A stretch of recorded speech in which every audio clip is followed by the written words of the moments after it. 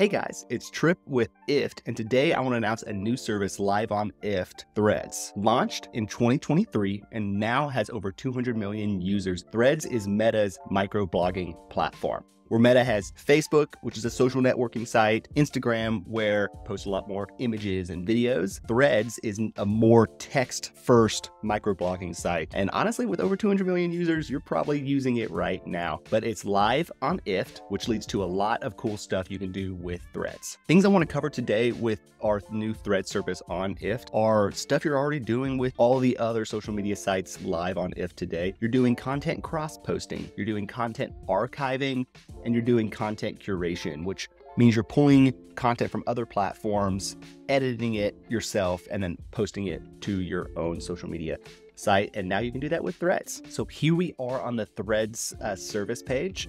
Again, like any of our other 1,000 services live on IFT, all you have to do is connect it, and it will automatically allow you to connect Threads to every other service live on IFT. Let's click this details section, and I'll just walk you through the TQAs that are available on our Threads service. So with the triggers, so this is if something happened inside of Threads, automatically do something outside of Threads. So any new post, any new text, image, video, carousel, and audio post, anything you do inside of Threads, you can automatically send it to any other tool, database, social media platform that exists on IFT. If we look at the queries, you can get followers counts. So a lot of people like to track their followers, and you can set up some automations where it's like every day, add our current follower count to a Google spreadsheet. Or if I press this button on my mobile widget, automatically send my Threads follower count to a Google spreadsheet. And then actions, this means if anything happens outside of Threads, automatically do something inside of Threads. So you can create a text post, link post, image post, video post, and carousel. Some examples are if I post a carousel to LinkedIn, automatically post it to Threads. Or if I post a video to YouTube, automatically post it to Threads. You can literally do anything, get creative, customize it however you want. Speaking of cross-posting, we have applets that are already built that allow you to cross-post any of your Threads posts directly to other platforms. For example, you can share your Threads post to Discord automatically, or you can share your Threads images directly to LinkedIn.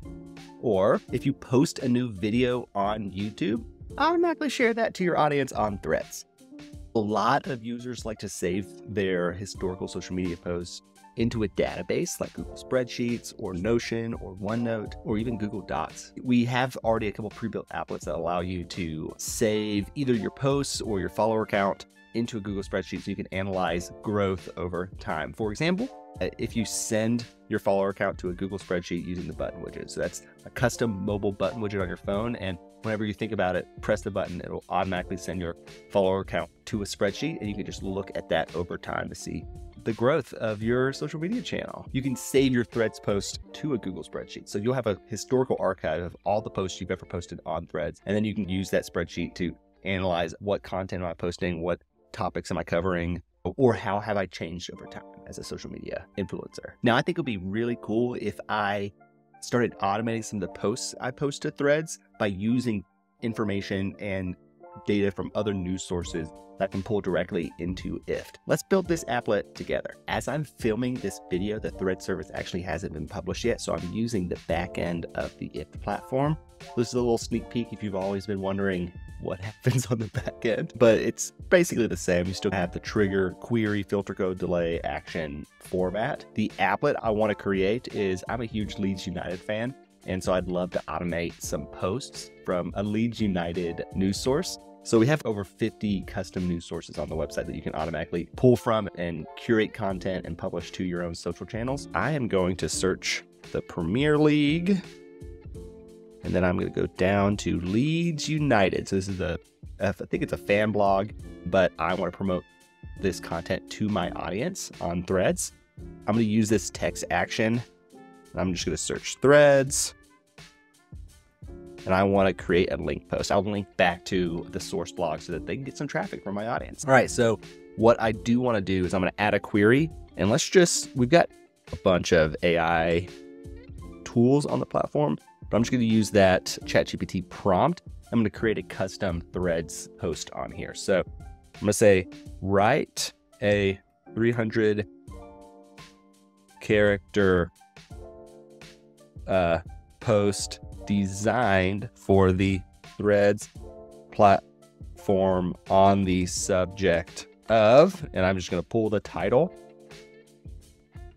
And then, so what this is going to create for me is a custom Threads post on the topic of a Leeds United news source. We're coming down here, create a link post, and all I have to do here, I'm going to keep this URL, but I'm just going to enter the prompt response. All right, and then that's it. Well, that's it, guys. There's a link in the description below that lands you on the Threads service page. Go connect your Threads account and start automating Threads today with IFT. And remember, this is Trip with IFT, where everything works better together. Thanks, guys.